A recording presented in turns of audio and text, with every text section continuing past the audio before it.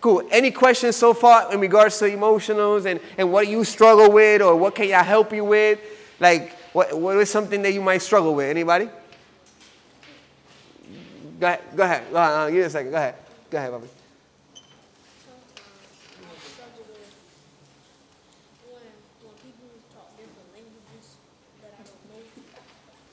Okay. It's hard to know what they're saying and understand them. Sometimes you really Okay. Sometimes what? Sometimes you really talk about it. Oh, okay, perfect. So let's tackle that real quick. How's the time? Double check me out. So let's start. Let me see, just because of that. Let me see if everybody up. Cool. If everybody else makes sense to this. So they say by sometimes they don't understand what other people are saying, right? And also that you might feel like they're talking about you, right? So how many, does this happen to everybody here? How many get upset by what somebody else say? Like if somebody's talking bad about you, does that make you feel some type of way? Hey, let me see the hands so I know if I'm talking to the right people. So if somebody's talking about you, it makes you feel some type of way, right? Okay, so I had a different type of crowd. Somebody said no and yes. So who says yes? Who says yes? How does it make you feel? Quick. Let me see. Go ahead, Bob. How does it make you feel? Yeah? Salty? That's mad? You? Huh? You don't talk to them anymore? Mixed emotions? You just cut them off. You? Yeah? Mad? You? Bad. Okay. Anybody here raise their hand? You? Go ahead. Annoying and pitiful. That's a good point, right? No, you? Annoying and? Angry. Okay, and then you say, how do it make you feel? Doesn't make you feel anything? It doesn't bother you? Okay, cool. You just don't care. Beautiful. Because we need to get to a point where we don't care, but it's not. So that, okay, well, here's the difference which is good, and we probably would not applaud this stuff. Like, this guy doesn't care. That's actually a good thing, because he's not letting somebody else distract him. Now, there's something that you could actually do intentionally to manage your emotions. By the way, guys, let me know if this makes sense. Hopefully this grabs. Listen, do you know that the reason you get mad when somebody else is talking bad about you is because you are judging it? Check this out. Because somebody says something bad about you, right, for X or Y reason, you judge them, right? I can't believe they saying something that's judging. How could, that's judging. Then it becomes a personal problem, and now you feel some type of way. But in simpler terms, when you don't care, you don't judge that somebody else is saying something about you because, I don't know. Let's ask the young man here. Why don't you care? Just curious. Because whatever they say about me is really not true. Because whatever they say about me is really not true. The only reason that I would judge somebody that's talking bad about me is because somewhat inside of me, I feel like what they're saying is true. Right? My daughter, when she was 10 years old, she had a little teddy bear, right? And I look at it, I took the teddy bear away, and I was just checking this out, how it worked, and it's interesting how it works. I took the teddy bear, and I tell her, this teddy bear is really ugly. She was like, what, man? How could you say that? Like this teddy bear, this is my favorite teddy bear. How can you say that about my teddy bear? And she felt some type of way. And I said to her, baby, but how do you feel about the teddy bear? Guess what she said? I love my teddy bear. That's my favorite teddy bear, right? And then I said, well, if you love your teddy bear, what does it matter what I think about the teddy bear, right? So then we came up with this thing that says somebody else's opinion doesn't have to be your reality. Somebody else's opinion doesn't have to be my reality. Why? Because as this young man just said, it's not the truth. Right? It's just not the truth. So how much, tell me now, somebody's talking bad about you and you don't judge them, number one. Number two, you know what, and there's a way you want to feel and you know who you are and you know that it's not true. How does that make you feel now? Does it bother you? No. Right, it doesn't even bother you. It doesn't even faze you, right? So because it doesn't faze you, that's lose control, right? You tighten your control because it was something external that you have no control over. Somebody says something because, I don't know. You listen, your mom, your parents, they get mad at you for doing something sometimes you say, but I don't even know what I'm doing wrong. Anybody said that before? I don't even know what I'm doing wrong. It's funny how it works. I experienced I got a 4-year-old son too. He's a trip. I got an Indian looking. I'll show you in a second. This guy. Anyways, and bro, this guy gets in trouble and he don't even know why he gets in trouble. And he's like, I'm so sorry. I'm so sorry. And like, it's cool, bro. I'm like, apology accepted. And now he goes again. You're always impacting someone's life. Somebody in the playground the other day, he was helping him out, and they said something, or he hit him or something, and they were like. They say, I'm so sorry to him. I'm so sorry. Sorry. They said, sorry. And he said, apology accepted. Like, I mean, this might be not big for you guys. It was huge to me to see those type of fruits happening because I am not getting upset with the person who's talking bad about me. She says something very key. She says, mad and pity, right? Pitiful. What's the meaning of pitiful? Like, you know what I mean? Okay, go ahead, man. Let me hear.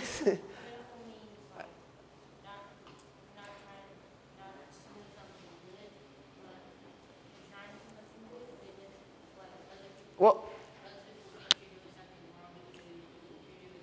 all right, cool. Hey, give me your answers. You had the word. Well, what is pitiful that for you? Sorry, right? Like dito, I call it dito, like it hurting, right? Almost like they're going through something. I don't know if it goes that far, but pity, AKA caring for other people, that, by the way, that means that you are a caring person. Like, that's one of your natural gifts. To the point where you happen to open up your homie's friend.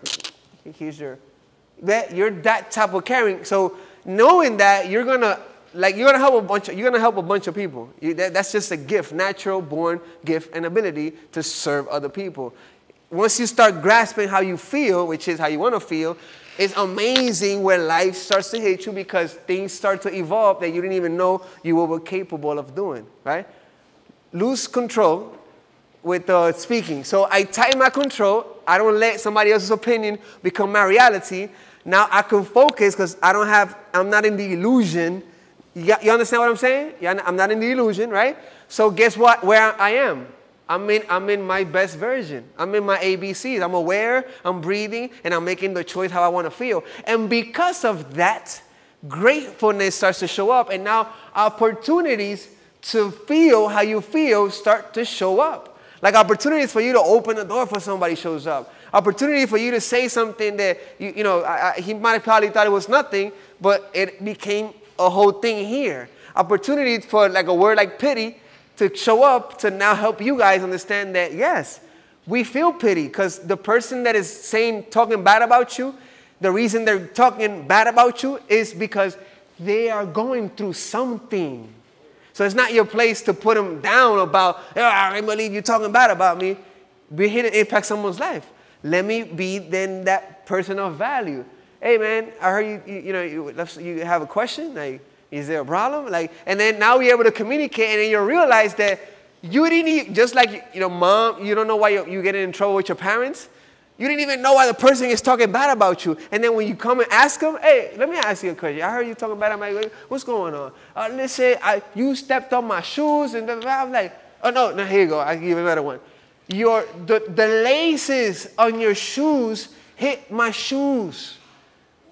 Exactly. That's the whole point. That is the smallest thing that they're mad about you that you didn't even know you did because you just happened to be walking and they were walking past you, and when you turn, your shoelaces got loose and it hit their shoes, and now they're talking bad about you and you didn't even know that happened.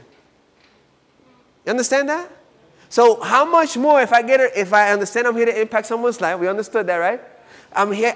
If I get rid of my illusion that from both aspects, because I could be the one that they're feeling pity to, because I could be the one that's talking bad about somebody else.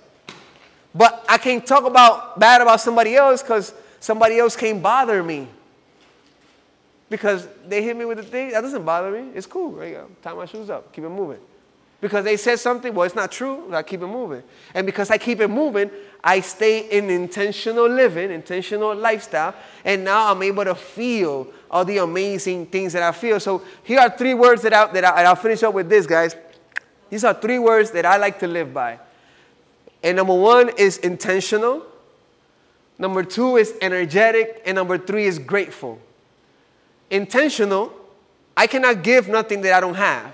Meaning, I intentionally give myself value first. And anybody play video games here? How do you get better at your video game? How do you get better at playing? Practicing? Okay. Do you learn from other people? Do you go on YouTube and research and see? Right? Some people do, some people don't. Those that do, you can tell the difference of those that don't. Right? Because if you're playing all the time and then somebody else is playing but they're also learning, I'm pretty sure that by the end of the week, the person that's learning and playing will know more than the person just playing. Right? Make sense? Cool. You putting value in your system. So when the homie comes and it's like, yo, how you did that? Guess what? Because you put information in your system, oh man, the reason I did that, look, I learned how to do this. I'm in Mortal Kombat days. I learned how to do up, down, you know, that's my era. I know how to do all this, and now, you know, finish him, you know, and the thing is happening, right? And now I thought that, and check this out, guys, this is how simple it is. I learned something, right? Intentionally learned something that was going to help me in my life. Number 1, because I learned it, now I was able to teach it to somebody else. So guess what? That creates opportunities for me to impact somebody else's life, right? And because of that, that person says, bro, thank you. That's crazy. I was able to finish him into that crazy fatality. I want to come back. I was able to, and now you feel how you want to feel. You feel happy, grateful. You know, you feel all these words that you wanted to feel. Does that make sense? Is that simple? 2 plus 2 is how much? 4. Right. So if I impact somebody else's life, that should equal, right, all these definitions that you have. Ain't it simple? Cool. So the same way that you play the games, there's areas that you might struggle with, and there's books for your stuff. There's kids speaking to you. And if not, you are the person to learn about this stuff and help other kids in your area. So next time, I don't have to come here and do my thing. This young man could come up here and be like, listen, man, one of the things y'all struggle with is y'all get mad when people say stuff, right? But listen, I don't get mad. You know why? Because I don't care. You know why? Because it's not true. You know why? So how can you be bullied if it's not true? Right? You can't be offended by somebody else when you know who you are. Right? Make sense? All right, cool, cool. Any questions? Any questions? Any questions? Anything that y'all struggle with? Like, that was a good one. So we've been on a roll here. That was good stuff. Okay, throw that curveball. Go ahead. Do you speak Spanish? Yes. Yes. I knew you Spanish? Your name said it clearly. My son's name is Jeliel. It's like, yeah, Spanish. Yeah. Go ahead, Va. Yeah. You got a question? Okay, what's your question? Say it louder. You said time? Oh my God. I can't hear this guy. I don't even know how to watch. I can't even tell you. Go ahead, Va. Hey, so I was going to say, one of the issues that I know a lot of our students struggle here with is just maintaining their identity when they're within their peer group. Because when you get them one-on-one, Yes. perfect, awesome. The- They get around that peer group, Yeah. how do they handle that peer pressure Yeah. in order to be themselves? Yeah. Still feel like, I'm cool, but how do I still fit in with my peer group? so remember the energy, the frequency that we are like this? And this is why it takes intentionality. Like, you have to know how you want to feel. You have to know this stuff before you allow somebody else to make you feel a certain way. I remember at your age, 8th grade, when I came here, 8th grade, man, I was a troubled teen, okay? A very troubled teen. 8th grade, because of cool, I remember the teacher walked in and I had just learned this new hand gesture. And I thought it was cool, man. And I did the gesture to the teacher, man, and boom, to the office. I'm like, whoa, like, I didn't even know. But it was all because of peer pressure. And then I don't know, I'm not going to share. I don't want to give you guys ideas. But I got stuff that I got suspended for. One kid got expelled for, like, we used to do some dumb stuff, man. And that I wish somebody was telling me what I'm telling you guys now. Because I'll tell you this one, actually. It was externally, it didn't have nothing to do with me, man. I ended up almost hurting the kid. Let me just keep it like that. It didn't make any sense, but it was because I thought it was my reality, right? So when it comes to you and your peer pressure, you guys know who you guys are. Why do you let somebody else control you? And if you don't know who you are, again, we're going back to how do you want to feel? Because you have to look at the outcome. Man, if I do this, am I going to get in trouble or if I'm not? Like, it's simple math, guys. 2 + 2, right? I know it's tough, but you have to understand that you're here to impact someone's life. And by the way, now that you're hearing this, you know this stuff. When somebody's acting a fool, why do you think they're acting a fool? Because you might got to know some stuff. We need some attention, right? Everybody knows that. They're lacking attention. So what does that make me do? It makes me feel the pity. She called it pity, but it makes me care for them. Like, man, these people are probably going through something I like. Why? Because I was that kid. So because of my attention, I needed to be the best basketball player. I needed to go in school and get in trouble and be the highlight all the time. When I stopped doing this stuff is when I started seeing things in my life just start to, And as my daughter starts to see things, my son, look how simple this is. We go to, and I'll leave you guys with, let me finish intentional, energetic, and grateful. Intentional, guys, number 1. Number 2, if I'm intentional in helping you, right, does that make good energy, right? When she opened up that bag of Welch thing, right? That creates a good vibe between two parties. Like, man, that made me feel good. Thank you for helping me, man. Thank you for helping with the homework. Yo, good looking out. Thank you for that pass, man. I got that. You know, when I used to do my little, this is my time, and one was popping. Now you got Baller's Life, Ball TV. But when I used to do my passes, and I go under the leg, and people would be like, yo, that was crazy. That made me feel good. I had to do that as an intentional, good energy, energetic. And the third one is gratefulness. I feel gratefulness when somebody says, thank you for helping me.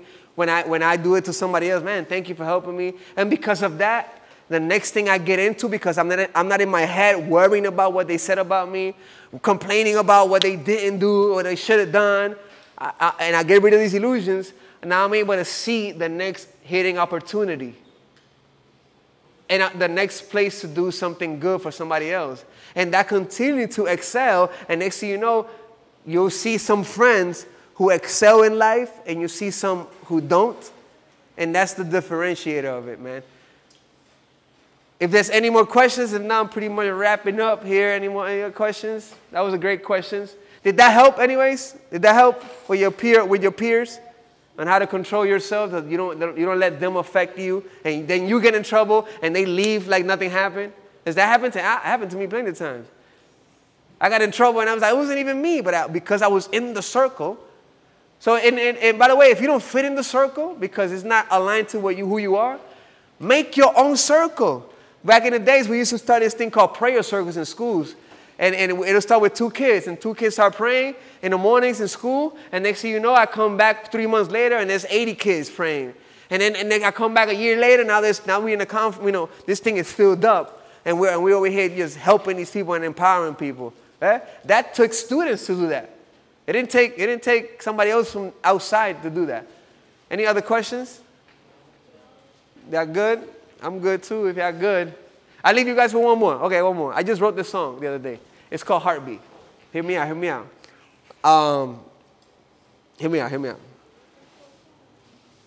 Let me see if I remember while I pull it up. It says, no, I'm not going to remember. I just wrote it. Okay, yeah, here you go. Every heart has a different pace. Listen up. Everybody has a heart, right? Can you feel your heartbeat right now? Let's try that real quick. Let's take a deep breath. And let me know if you feel your heartbeat real quick. How fast is it going? Chilling, medium low. Well done. Medium well, slow. Bless you. Mine is kind of good, not good pace and a good rhythm, right? It's almost like salsa. Cool? All right, check this out, guys. Let me tell you about your heartbeat real quick. And I'll finish with it and we're done. Every heart has a different pace. Listen up, listen up. Every heart has a different pace, a different emotion, a different beat, a different shape, a long desire to be connected and embraced, to heal the wounds and the brokenness it had to face. If you're listening now, it's because it's still beating. It doesn't deserve to be shamed, punished, or mistreated. It has plans for you, and every day it will repeat it until you stop the battle in your mind and get committed. This ain't the end of you now. It's time to connect with your heart and not with who you're around. Your heart is speaking to you daily. Stop putting it down. The disconnection has you confused and living with doubt. Even with all the battles, it still survived though. Stop acting like you don't hear it, treating it like your rival.